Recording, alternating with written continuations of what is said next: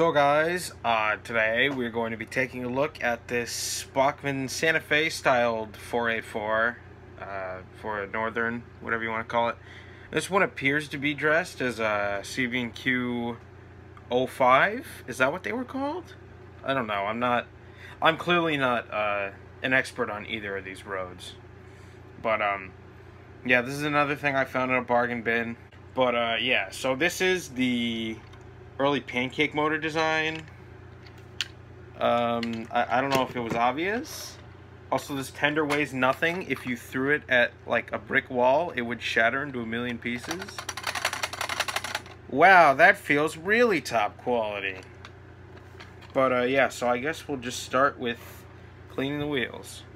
I apologize in advance, but I got some weird Q-tips.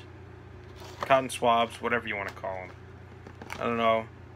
They were like beauty products, and nobody wanted them. So you know me.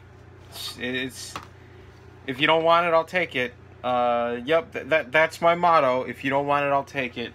Put that on an inspirational poster. Okay, so it turns out some of these have like pointed tips, so I'm just gonna use those. Just so we can get into all the cracks.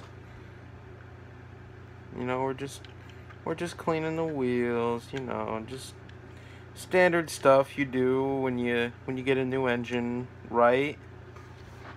Right? Better be right.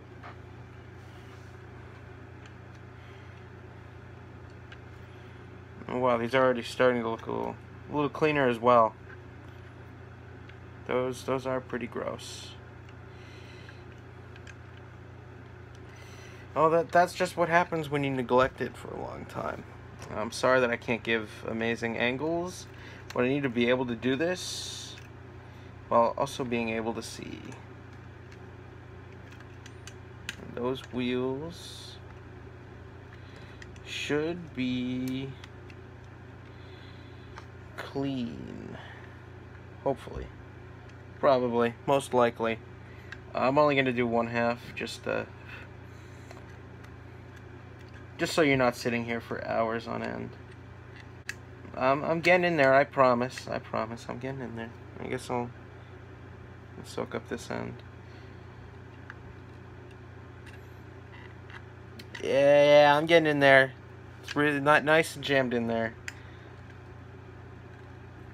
I guess I'll do these. Even though they don't have any sort of electrical pickup whatsoever. Okay, this isn't Broadway limited. Okay, we don't make every single wheel pick up power, okay. Oh wow, this is a poor camera angle. Wow, that is a nightmare. The way these are mounted makes it move literally any way possible. It's like,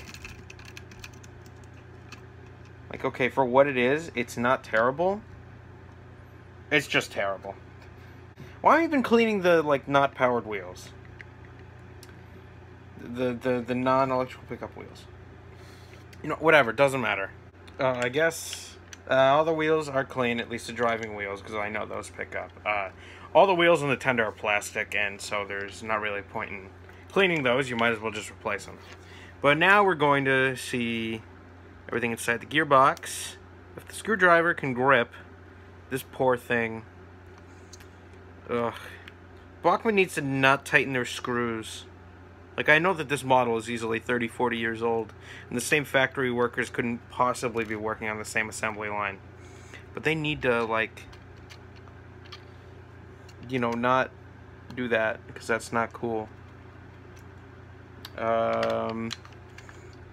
We just lift. I mean, I see a clear split. Are we just not allowed to go in here? There's no way in. I don't know what to do. Okay, so I've taken it apart. You know, it's whole. Everything's here. Don't worry about that.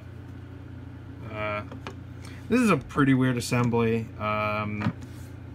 Not gonna lie, I thought this was like a Senator Press flat car according to the diagram. I mean, look at how rinky-dink this is. Whatever, Bachmann. It's all Bachmann. There still is a smoke fluid machine in here. I'm praying that all hell doesn't break loose if I do try and use this in the future, or to whoever this goes to. Again, I'm still not sure. But, yeah, so, it looks like it's open frame like this, so I'll probably just give a lubrication guide. Okay, so just like I demonstrated in the last video, put all your heavy stuff on the gear. Put a whole lot.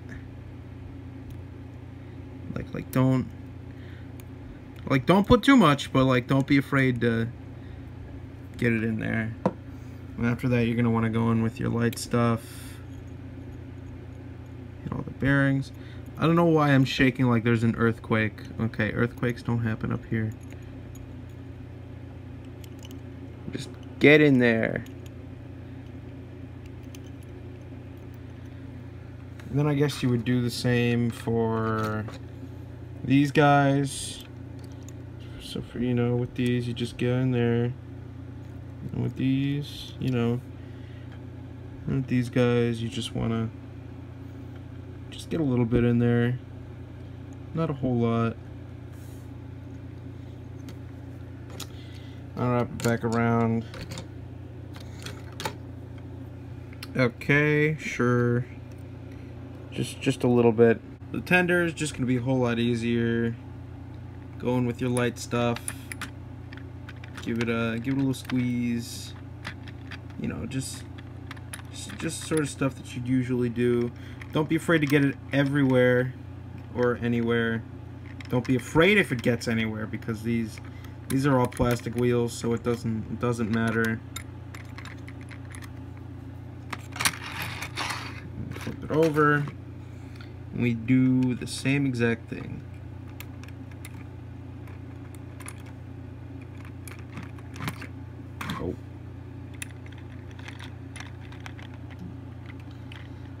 You probably can't see it too well, I'm sorry. Huzzah! You've done it. Now we'll roll quietly. Oh, and I don't think I pointed out that this thing actually has the knuckle coupler clipped onto the back, so that will improve the longevity of literally anything if you just give it knuckles. Okay, so it's back together. I just realized that I completely forgot to film the reassembly process. But it's the same exact thing as taking it apart, except putting it back together. So, yeah, you'll see this thing on the track in a second. Okay, so here is our CB&Q Northern down at the track. It honestly doesn't look terrible. I am sitting several feet away from it, so it's obviously going to look a little different. But now that it's actually clean, it actually looks kind of good. Let's get it going.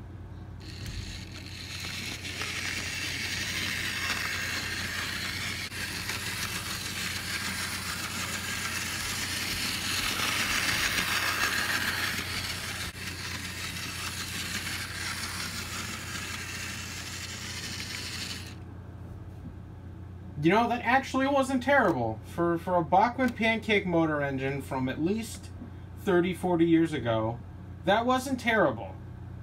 Of course, that's nothing compared to my Niagara, my Berkshire 611, so on and so forth. But for what it is, this is actually pretty good. I'm not really sure if this engine is going to be sticking around. I don't know, I'm not a huge fan of it, and the only other 484 Northern style engine that I need is a UP-FEF1, which, unless I modify like an Athearn Genesis 844, I have to either get one in brass or completely make one myself, which both are pretty financially unstable options. Yeah, I think this might be for sale. There probably won't be a listing posted, just because I've literally had this for 2 weeks and there's no reason to be like, oh my god, Rockman 1445 had this! I swear to, if any of you are like that, you're a simp. I don't need simps. Pardon me for acting slightly unprofessional. So that is going to have to do it for this week's video. Thanks for stopping by, and I'll see you in the next one. Later.